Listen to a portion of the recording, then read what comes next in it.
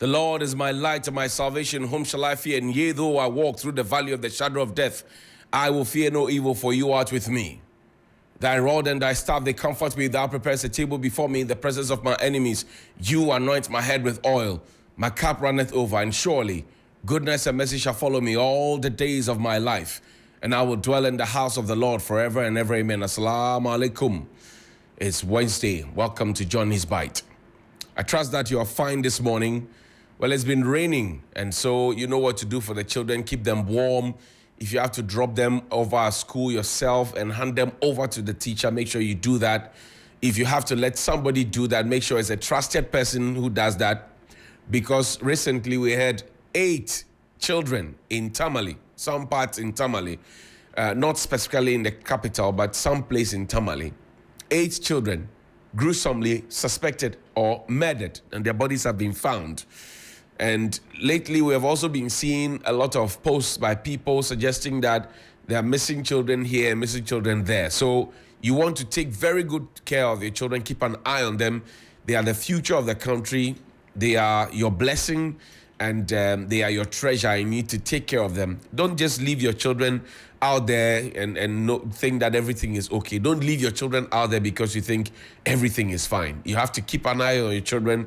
You have to care for them. And today that it has rained, you need to take them to school yourself if you can. If you can't, get somebody you trust, keep them warm, and drive safe. The roads are slippery, and the road markings aren't there in many of the instances. Traffic lights aren't working in many instances. Street lights aren't working in many instances. Road signs aren't working in many instances. And you need to be very, very careful while you're on the road. And that's why we'll further the conversation that we had yesterday here on Johnny's Bites. Today we'll have it on Sunrise on 3FM 92.7.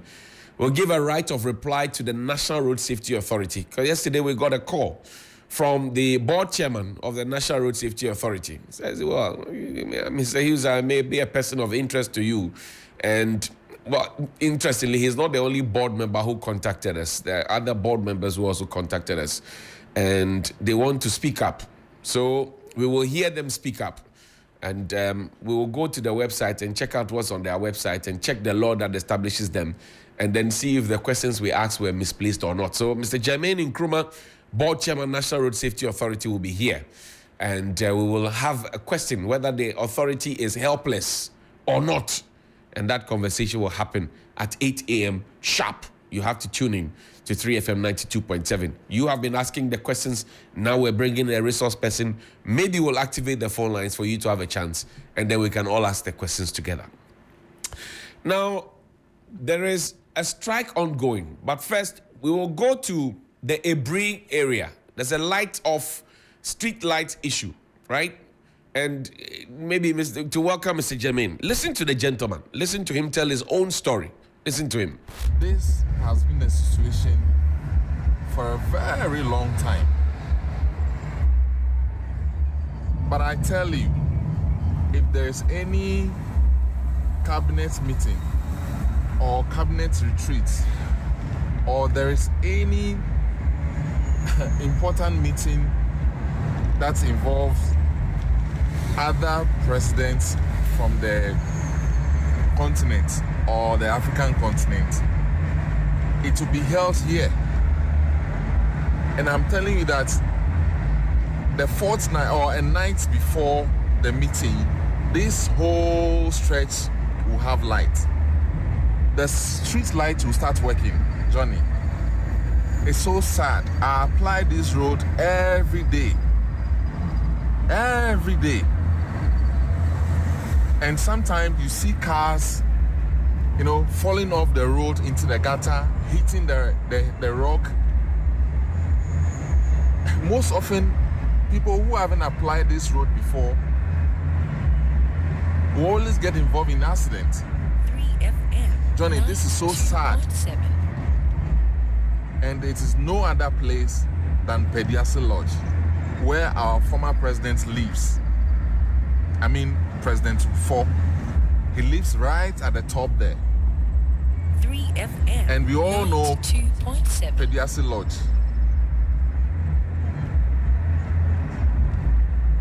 So see, the whole place is dark. 3FM And this is hill. 92.7. You are descending from a hill. If you haven't applied this road before, 92.7. you'll be the most, it's serious. It's serious. Johnny, this is serious. 3FM Anytime I'm 92.7. passing daytime, I see sometimes you see people working on the light as if they are working and you approach them. Oh, are you from the, highways authority or something like that? Sometimes they get pissed off that they are doing their job. Roland, 3FM. this is sad. The whole stretch from Peduasi Lodge all the way to Ayi Mensa. And anyone who is watching this will know what I'm talking about. Anyone who 3FM applied this road in the night 92.7. knows what I'm talking about. This is sad, Johnny. Yeah, some of us, we have done our best. We have spoken to who we have to. 3FM But I know 92.7. it's your big platform, Johnny's Bite. With your big platform, Johnny's Bite, it will get to the authorities. Certainly, my big platform, Johnny's Bite, by the grace of God, the authorities watch every morning, including those who send people to come and attack us, they watch. Now, this is just one part of Greater Accra region and is leading to the presidential palace. Nkrumah's vision of a presidential palace on the hill, Peduasi Lodge, where we go to have retreats and all of that. President Kufuor still lives there. I know that he lives there. When you get there and you ask around, they'll tell you, former presidents of Mampenyida are not here. There are a lot of big people who have gone to acquire lands on the hills and they live there. Some are even building atop the rock and endangering lives there. But it's okay. So common street lights. Oh. Meanwhile, every single purchase of electricity credits that we buy in this country, you have 1% going to street lights. Every single purchase of electricity in this country, 1% of that money is deducted for street lights.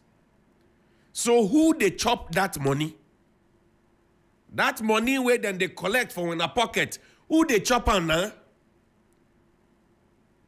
Where is that money? Because this money, if you buy ECG credit or if you use postpaid meter, when your bill is presented to you, 1% of whatever you pay is for street lighting. And the streets are dark and people are dying and they are just counted as statistics. Why? Why do we do that to ourselves? Why are we so wicked? And when you speak up, everybody says, oh, it's not my job. It's these people's job. We are only supposed to coordinate. It's not our job. We are only supposed to supervise. It's not our job. If it's not your job, leave there and go home. So we can get somebody who can do the job. It's not our job. We are only an authority. It's not our job. We are only a commission. It's not our job. We are only a department. It's not our job. So whose job is it? The president's job? Everybody in this country says it is not my job. Yet they wake up, take their bath, go to work, tell their people that they are going to work, come back, the month ends, they take salaries and go to God to go and give 10% as tithe, and they say, but they do not do the work that they're supposed to do. And then when you complain, they'll go and find a few street lights and fix somewhere, call the media along, and then go and show it and come and tell you that when you complain about the street lights and we fix the street lights, you didn't say that we have fixed the street. You have not fixed focal. You haven't fixed focal. The absence of street lights is also a security and safety issue. The malfunctioning traffic lights is a safety and security issue. The absence of road markings is a safety and security issue. The absence of road signs is a safety and security issue. So national security doesn't care, if they are not harassing people and picking them up in Rambo style and putting them in holes and telling them that I work at national security and beating people up, then they are not national security. But this is national security's job. The Ministry of Roads and Highways, they are only interested in pothole patching because they are able to show those to the world and tell people that, oh, we have patched roads, we have constructed X number of roads, we have done, they told us we're going to do concrete road, we are still doing asphalt road, and they expect us to clap. This is Minister of Interior's job because internal security is on his laps. So can you imagine if somebody gets mugged on that road? Even if somebody has a camera to shoot, how would you identify the individual? You only see a silhouette. We have mounted street cameras all over the place, which is good. It helps in the fighting against crime and everything. But when there are no street lights, how do you propose that the images will be seen and people will be picked up?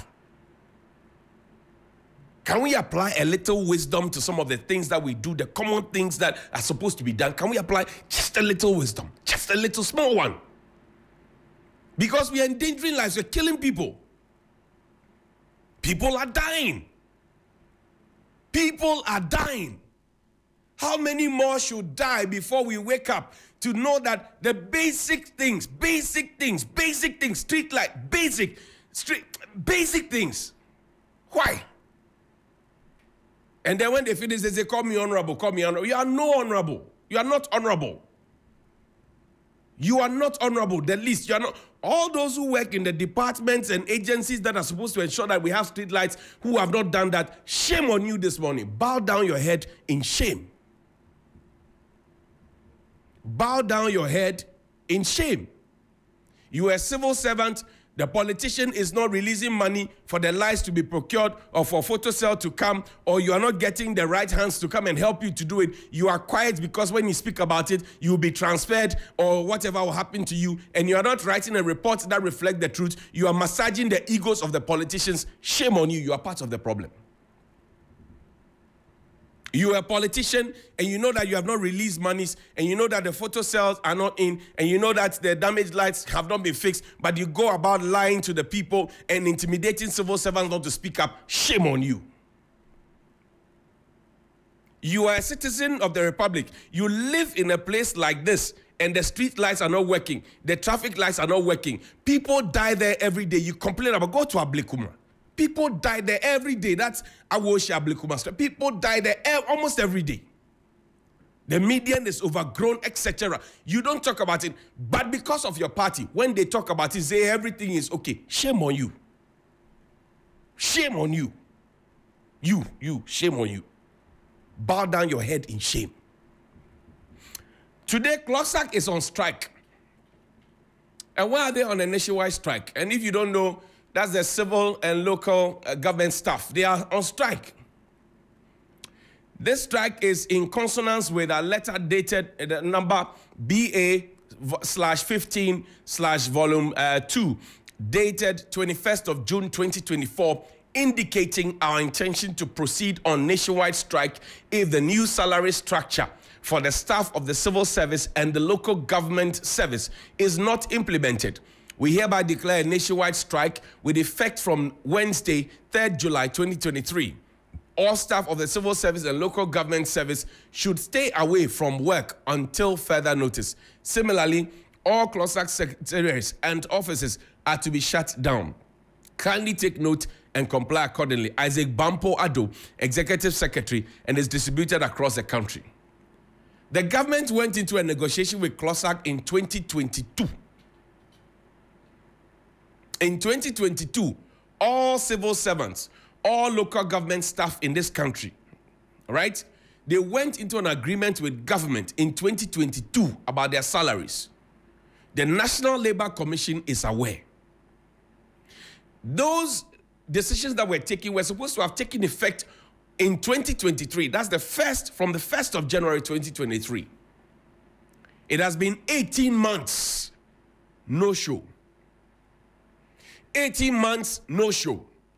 And I'm saying the National Labour Commission was aware, because each time you find any of these labor unions go on strike and they start demanding for what is theirs, the National Labour Commission will come and ask the striking unions to go back to work instead of telling the government to fulfill, specifically perform its portion of the deal. Equity. They have to specifically perform their portion of the deal. But they are not specifically performing. Rather, they would ask the party that feels aggrieved and feels cheated and feels ill-treated to go back. If they don't go back, then they start applying sanctions. 18 months. The cost of living is so high. Petrol is up, diesel is up, LPG is up, kerosene is up, cement is up, water is up, electricity is up. Salary is down. And yet, when you talk about it, they tell you that, oh, inflation has dropped from 50-something to 23. When I get to Kaneshi Market and I want to buy intos or tomatoes or amo, do I tell the woman that, madam, give me tomatoes, 23%? Do we do that in our markets? Or do I tell the woman that tomatoes have dropped from X, so sell this to me? We are so disingenuous. So disingenuous. And sometimes you see people that you hitherto respected on Facebook and other places espousing some of these ideas. And you say, why is this man embarrassing himself like that? Why is this woman embarrassing herself like that? What happened? 18 months. They have not been paid. Now, the other leg of the conversation that they didn't put in this thing is the grabbing of the SNIT hotels. They say, we want you to keep your hands off. And I had Nayele Adefio Setre here, right in front of me where I'm standing. She started in front of me. She said, if government doesn't stop, we, Labour, will do what we know how to do best. And I'm sure that they are showing government. So today, don't be surprised when you go looking for some service from, within the ministry's area and you do not get it. Don't be surprised. Because CLOSAG is on strike. And I'm waiting to hear what the National Labour Commission will say this time around. 18 months is no joke. 18 months is the same duration that we were told that Ghana will be transformed. Do you remember that? I will transform Ghana in 18 months. 18 months is enough to if 18 months is enough to transform a whole country, then 18 months should be enough to pay the people. Within the period, people have collected their allowances. Within the period, people have collected their per diems. Within the period, people have traveled. Within the period, people may have gotten scholarship meant for poor students, and they may be rich within the same period. So why can't we give the poor civil servant what is due them, what we agreed? Because they asked for more. And we said, we can't pay for more. We can pay for this much. And then they said, okay, don't worry. We are all together. We are in it together. So we will take it. Now, after 18 months, you have not given them their money. How do you expect that they stay? Anyway, now there's a Konkonsa police report. And take me to the signatories first. So we know what happened. COP, Alex Mensah, Superintendent JB, Superintendent Asari, Chief Bugri Nabu of the NPP. And you remember Chief Bugri Nabu, very interesting character. Once upon a time, he said he had had an accident. They brought the accident vehicle to the campaign grounds. He came in a wheelchair. That was when he was contesting for the chairmanship. Oh, Charlie, this country. But this is the report. They had gone into a Konkonsa meeting to kick out IGP Dampari. And in that meeting, they also said that Dampari was not helping in issues to make sure that the MPP breaks the 8. That he was against the party and that they needed a party man. Who was this party man they were talking about? COP Alex Mensah, who is now on retirement. But at the time that he appeared before the committee, he was not on retirement. This report that you see has been signed by all the people except Lawyer Atachia, who is a co-chair of the committee. So Honorable James Agaga, who is a vice chairman, is there. Honorable Patrick Buama is an MPP MP for Kankwe Central. He signed. Miss Janet Frimpong is a clerk, a special committee. You have Honorable Ophelia Mensah Hayford is a member, MPP. She signed. You have Honorable Eric Opoku, NDC. He signed. You have Honorable Peter Tobu, member, NDC. He signed. It is only Lawyer Atachian who has not signed. Now, these members of parliament even had cause at some point to report Lawyer Atachian to the speaker, according to the reports that we know from parliament, that he at some point abandoned the committee. In fact, the committee used the word that he fled. He left. And we all watched the proceedings. In the proceedings, COP Alex Mensah was asked whether he's an MPP member or not. He said, well, he was born into the UP tradition, and that is what it has been. In fact, at that sitting, Lawyer Atachian raised an objection and said, no, that the man should not answer because it will create problems for him. James Agaga joined, Patrick Bama joined, all of them, blah, blah, blah. That question was not answered. But when COP Alex Mensah left that meeting, he went to speak with a private media house and mentioned that, I've always been MPP. I've been a card-bearing member of the MPP while he was a policeman. And he said, I have sponsored projects. Later, we would see him contesting for the Jose Usu seat, what's it called, Bekwai seat. And then he lost. Will he go again? I don't know. Time will tell. But that has been the fact of the issues. So now, is it surprising that Lawyer Atachian did not sign or is refusing to sign the report? And COP Alex Mensah said he will only speak to a report that Lawyer Atachian has signed. Has he been speaking to him? I don't know. What is the relationship? I don't know. But does Lawyer Atachian refusing to sign this report create a certain bad precedence? Where going forward, we will have a bipartisan probe, and the chairman, if he disagrees with the report, even though all the other members, including members from his own side and party, have signed, will decide that I won't sign, and that becomes the precedence. I think Mr. Speaker needs to make a definite, decision on this one. It gives a direction on this one. But I'm told that the new standing orders also suggest that, look, if a majority of the members sign, and one or two people decide not to sign, the report is carried. Now, in this report, a very interesting point. Let's read the last one. Now, paragraph 116, right? Paragraph 116, that the conspiring to replace the IGP by COP Mensah, Superintendent Asari, and Superintendent Jebi was political, unprofessional, and an act of indiscretion on the part of the officers. COP retired, Mensah is retired in the course of the inquiry. And contrary to the Regulation 82 of the Police Service Regulations 2012 and Section 17 of the Police Service Act, etc., etc., etc. So now COP says, nobody can bring me back. Now listen to Adam Bona, Dr. Adam Bona, listen to what he said.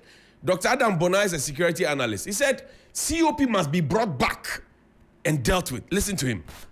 And so as far as I'm concerned, he committed a crime whilst in service. Right. So you are tried in service. And then whatever punishment it is given to you.